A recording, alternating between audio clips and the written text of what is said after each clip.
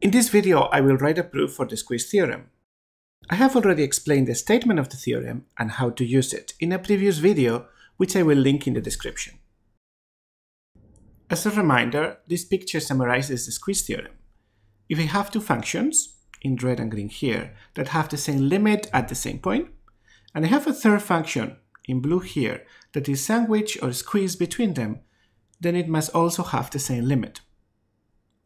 Or, this is how we wrote it as a formal statement.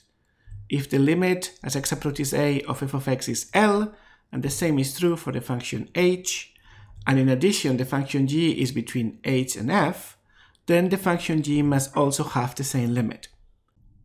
This is how I ended the previous video, and I will take as a starting point now. But I want to make a small modification to the first of the hypotheses. I am requesting the inequalities to be true when x is close to a, but not a. I want to write this a bit more formally. Saying that x is close to a is the same as saying that x is in an interval centered at a. So I'll require exactly that. I will say that there exists a positive radius p such that when the distance between x and a is between 0 and p, then the inequalities are true. And this is entirely equivalent but a bit more formal, which will be useful for the proof.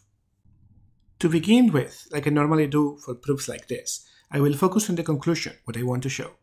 And I will write down the definition of the statement in that conclusion, because that will show me what the proof should look like. I want to show that the limit as x approaches a of g of x equals L, or equivalently, that for every positive number epsilon, there exists a positive number delta, such that if the distance between x and a is between 0 and delta, then the distance between g of x and L is less than epsilon. That's just the definition of this limit being L. And this tells me what the structure of the proof is. I need to begin my proof by fixing an arbitrary positive epsilon, then after some work, saying what I take as delta, as a function of epsilon, and then I will fix a real number x, I will assume the if part, and after some math, I will conclude the then part. This should be very familiar by now, because it is the same structure as in other epsilon delta proofs I have written before. If this confuses you, I suggest you rewatch one of the easier epsilon delta proofs, which I will link in the description. Before going any further, one more reminder. During the proof, we are going to use the definition of the limit for g on the one hand and for f and h on the other hand, but we'll use them in a very different way. Because we are trying to prove that the limit of g is L, but we are assuming that the limit of f is L, and also the limit of h. Why does this matter? In the case of g, we want to show the limit is L. Think about the definition. For every epsilon, there exists a delta, etc. In the proof, I'm going to have to fix an arbitrary value of epsilon, and then I will have to say how I find a value of delta that works for this epsilon. By contrast, when we assume the limit of f is L, there is nothing to prove. So in the definition of limit, for every epsilon, there exists a delta, etc., I don't need to fix an arbitrary value of epsilon. Instead, if I need it, I get to choose any value of epsilon that I want, and then for that value, we know it is guaranteed that there exists a value of delta that works. That's the difference. The same idea appeared in the proof of the limit law for sums. So if this is confusing you, I suggest you rewatch that video, which I will link in the description. Enough preparation. It's time to do some rough work to come up with the details of the proof. Specifically, what do I take as delta? I want to end up concluding that the distance between g of x and L is smaller than epsilon. That is equivalent to saying that g of x is between L minus epsilon and L plus epsilon. Now, I am assuming, this is one of the hypotheses of the theorem, that g of x is between f of x and h of x. So I will focus on trying to bound f of x and h of x. We are assuming the limit of f of x is L. What I can do is take the same value of epsilon that I am using for g in the definition of the limit of f of x is L. And for that value of epsilon, we know there must exist a positive number, which I will call delta 1, such that if the distance between x and a is between 0 and delta 1, then f of x must be between L minus epsilon and L plus epsilon. And now look what I have. if I put together these inequalities in red, I get this inequality in blue, which is half of what I wanted. So this is promising. I will do the same thing for h.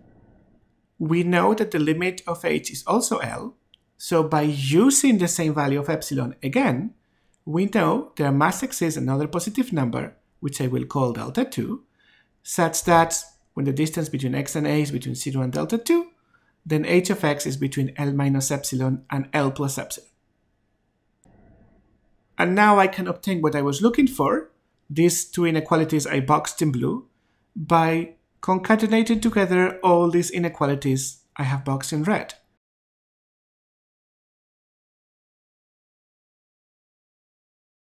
So this is going to work. But there is still one question pending. What do I take as delta? Well, in order to get all the inequalities I need to use, I need the distance between x and a to be smaller than p, smaller than delta 1, and smaller than delta 2. I can guarantee that if I take delta to be the minimum of delta 1, delta 2, and p. Because then, if the distance between x and a is smaller than delta, then it must also be less than delta 1, delta 2, and p, and I get all the conclusions. And that's it. I think I have figured it out. I now have the details of the proof. I will now write the proper proof. I remind you that what I have done so far does not count. The proof only begins now. But I had to do the previous work to figure out how to begin the proof. Nevertheless, I still need to write the proof carefully and in the logical order, making sure it actually works and that I have not confused myself with circular reasoning during the rough work. So here it goes. I fix an arbitrary positive value of epsilon. Then I use that same value in the definition of the limit of f of x is L. I know there must exist a positive number, which I call delta 1, such that if the distance between x and a is between 0 and delta 1, then the distance between f of x and L must be smaller than epsilon. This, in turn, implies that f of x is less than L plus epsilon. It implies more things, but this is the only piece I need. Similarly, I use the same value of epsilon in the definition of the limit of h of x is L. There must exist a positive number, which I call delta 2, such that if the distance between x and a is between 0 and delta 2, then the distance between h of x and L is less than epsilon. In particular, this implies that h of x is greater than L minus epsilon. It implies more things, but this is the only piece I need. Then I take as my value of delta the minimum of delta 1, delta 2, and p. The smallest among three positive numbers is still a positive number.